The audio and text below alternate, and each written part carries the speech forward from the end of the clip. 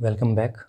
Problem number 44. Suppose the plates of parallel plate capacitor move closer together by an infinitely small distance epsilon as a result of their mutual attraction. To express the part A is use equation 52 to express work done by electrostatic forces in terms of field E and area of plates A. Alright. And B part will take B part after some time. So problem 44, page 107. So we have parallel plate capacitor and they are moving closer by a very small distance epsilon, all right, due to their mutual attraction, positive negative.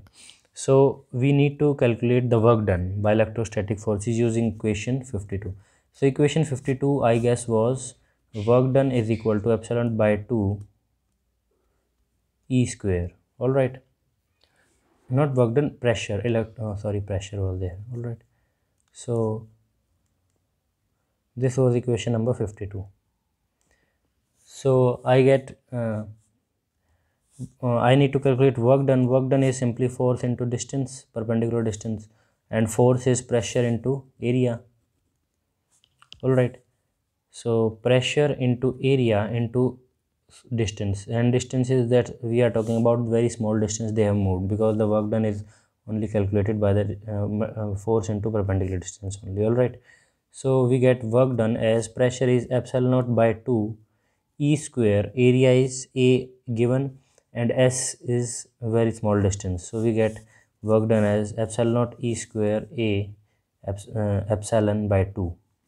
So this is the work done for part number A using equation number 52. Now let us solve by using equation. We need to calculate the, in B part he is saying that use equation 46 to express the energy lost by the field in this process. So we need to calculate the energy lost first of all. So let me see, the equation 46 was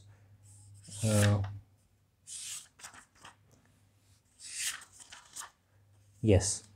So equation 46 was energy per unit volume is given by epsilon naught by 2 E square. This was equation 46.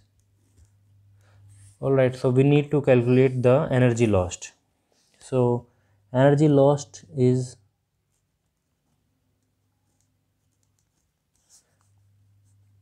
energy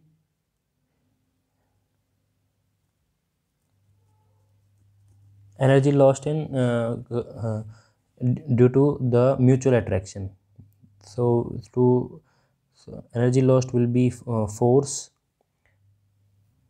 energy lost will be total energy into the decreased volume of that parallel plate capacitor. Energy, total energy, this is total energy into volume, total energy per unit volume, total energy per unit volume into volume decreased, all right. So energy per unit volume was epsilon by 2 E square. I am just using equation number 46 into volume. Formula for volume is area into distance. We use S here. You use area into distance is volume, all right. So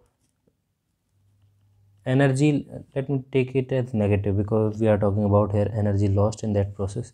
So area into the distance we covered was epsilon. So E energy lost in this process is same as the work done. So here from this question we came to the result that work done is equal to energy lost when parallel plate capacitor moved closer by a small distance epsilon, any small distance due to their mutual attraction. This is the main point. So that's all for this video. See you in next video.